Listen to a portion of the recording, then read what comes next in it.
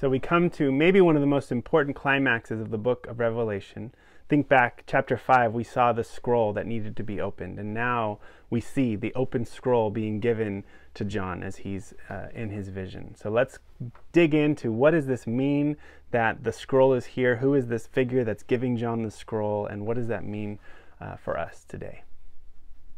Revelation 10, 1 through 11. Then I saw another powerful angel coming down from heaven. He was robed with a cloud with a rainbow over his head. His face was like the sun, and his feet were like fiery pillars. He held an open scroll in his hand. He put his right foot on the sea and his left foot on the land. He called out with a loud voice like a lion roaring. And when he called out, the seven thunders raised their voices. When the seven thunders spoke, I was about to write, but I heard a voice from heaven say, "Seal up what the seven thunders have said. And don't write it down." Then the angel I saw standing on the sea and on the land raised his right hand to heaven. He swore by the one who lives forever and always, who created heaven and what is in it, and the earth and what is in it, and the sea and what is in it, and said, "The time is up. In the days when the seventh angel blows his trumpet, God's mysterious purpose will be accomplished, fulfilling the good news he gave to his servant, the prophets." Then the voice I heard from heaven spoke to me again and said, "Go, take the open scroll from the hand of the angel who stands on the sea and on the land." So I went to the angel and told him to give me the scroll. He said to me, "Take it and eat it. It will make you sick to your stomach, but sweet as honey in your mouth." So I took a scroll from the angel's hand and ate it. And it was sweet as honey in my mouth, but when I swallowed it, it made my stomach churn. I was told, "You must prophesy again about many peoples, nations, languages, and kings." Okay, so right off the bat, I think a big question is going to be, who is this angel exactly? And then trying to unpack this scroll that shows up all throughout the story. So there's a lot of debate about this, but this angel feels different. We've seen a lot of powerful angels coming with different messages. This one stands out.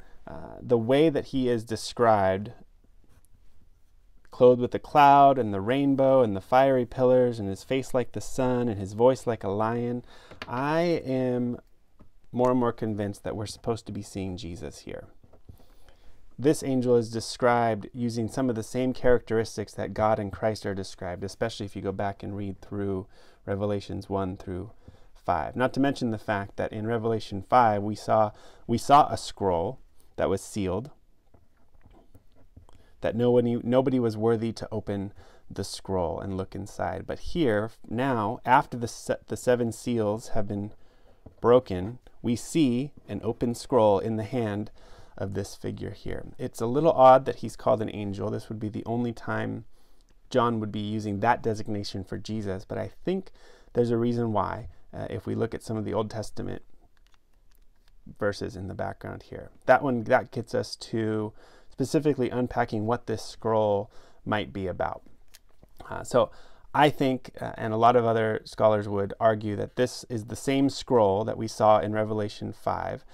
It could be at least a part of that scroll. Maybe there's still more to unveil. Maybe the scroll contained more information than what is given to John here.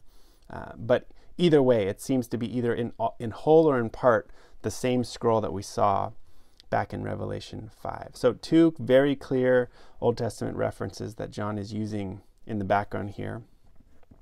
There's going to be Daniel chapter 12 and then Ezekiel chapters 2 and 3. So let's look at that for a little bit here. I have Daniel 12 right here. And this is the main one that I think is why, if John is talking about Jesus, why he would call him an angel is because he's also recalling this chapter here, where Daniel gets a vision of another scroll. Same word here, but a scroll or a book. And in this case, the scroll is the scroll of the names of all those who are found written in the book of life. So those that are redeemed and saved by God. This is a scroll talking about the end of days when all will rise from the earth. Some will rise to everlasting life and some to shame and everlasting contempt. And the figure here does the same sort of actions that the figure in Revelation 10. And so Daniel is told to shut up part of the words of the book until the time of the end. Same thing as the scroll given to John. And then here we see figures standing on the bank of the stream, and a man clothed in linen who raises his right hand and his left toward heaven and swears by him who lives forevermore. And we have all of these things kind of pointing forward to before the end, before all of these things are finished.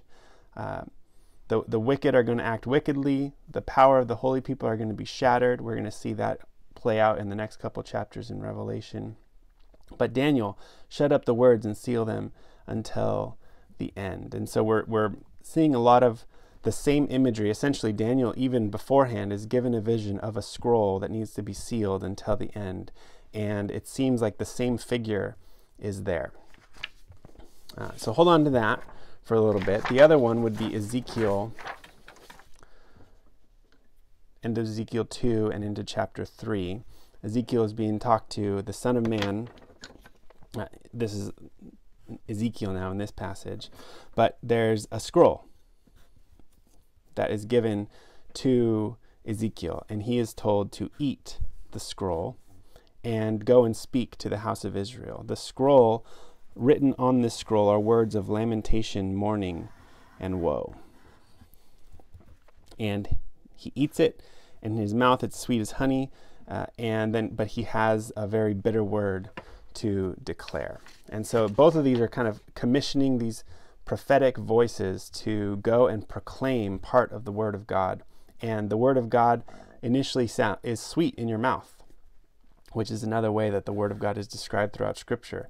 But it makes your stomach churn in the sense that when it's a prophecy about judgment and destruction, Ezekiel and Daniel, now John, they are obligated to proclaim this prophecy, but it's also gonna be a bitter proclamation. You must still prophesy. Anytime you have to prophesy words of lamentation, woe, and mourning, it's going to leave a bitter taste in your stomach. And so there's a lot of different images converging here. And really this chapter has caused me to rethink even how I described the scroll the first time. So in chapter 5, if you go back and watch that video, I described the scroll as God's last will and testament, or a trust, the title deed for the earth, something along those lines that had to do with his power, his authority, his unveiling of all of his plan, which I think is still there. But here we see the scroll is opened, and at least part of the purpose is to, if we're taking from Daniel 12, is to designate the people of God. So this prophecy is going to seal the people of God and designate who are the rebellious. It's by proclaiming the gospel, some people believe and turn to the Lord, and some people are turned off even further. It's also a declaration. It's a prophecy against peoples, nations, languages, and kings. It has a lot of lamentation and woe. And so the different descriptions of the scrolls in Daniel 12 and Ezekiel 2 may be coming up here. And I find it really fascinating that, again, if this is Jesus, part of his purpose is to actually give this word to his servants, to his prophets. And so here, John in particular is being commissioned. He's given the scroll just like Ezekiel.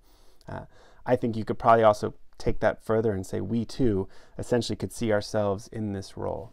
The angel who is here, Jesus, had the authority to open the scroll. The seals have been broken, and now the purposes of God can go forth. And it's people, it's us. We are given the mandate to actually go and prophesy. We're not just passive observers in this story, but we are now taking an active role in proclaiming the word of God. It's sweet to our mouth, but bitter to our stomach, because we have to proclaim the entire word of God. The judgment, the justice, the grace, the mercy, all of it. I'll end with this. Verse 7, I think, is a great summary, if we wanted to, just from the text itself, to describe what was the content of that scroll that we saw in chapter 5 and we're seeing, I think, unfurled here in chapter 10. It's right here.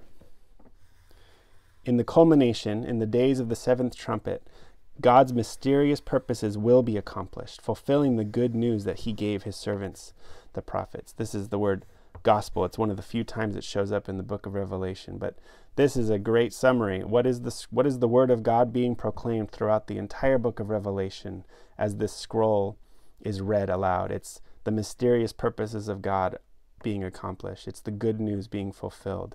and it's being transmitted through us, his servants and the prophets.